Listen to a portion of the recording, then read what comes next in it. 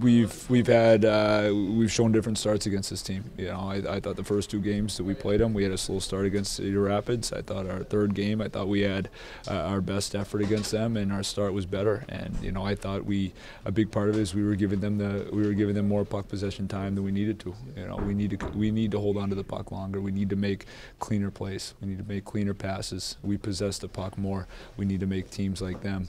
We need to make them play defense. And because we didn't do that, we gave them too much puck possession time. Now we're playing on our end, and that takes away a lot of momentum. That gives them a lot of momentum, and we need to change that.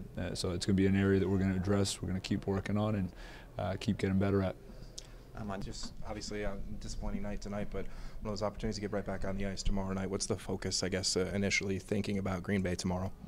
I think we talked to the guys about we got to have a quick memory here, and we need to get ready for tomorrow. You know, I say quick memory. You know, we're not just going to pretend like this didn't happen. You know, this is obviously as a group we're disappointed. It's not the outcome we wanted. We know that Cedar Rapids is a good team, but we need to get points against teams like that. And so tomorrow we're gonna, you know, we'll watch the tape tonight.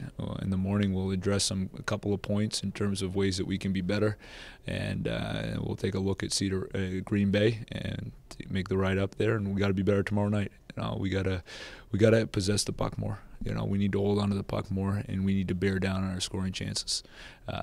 And we do that, and I think we can see some better results. But it's going to take a collective effort here from everybody on the ice in order to really, I think, start to make strides in that area.